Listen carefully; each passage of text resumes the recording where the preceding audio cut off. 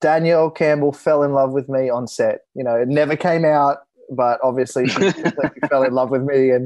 And you know, even though she was dating someone who was very, very successful on One Direction, I was going to say, I can't remember One Direction, but she was in love. And even though now she's with Aiden.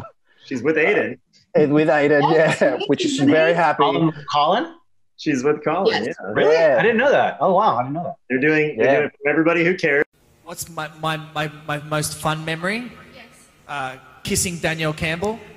And every time someone had a camera on, I would just be like, Danielle Campbell, if you're watching this, I just want to say that I miss you. I hope you're well. So many times, this poor girl is going to get harassed on the stage. I said, if Marta is here today, I'm going to pretend she's Davina and just make out with her. You can see is this.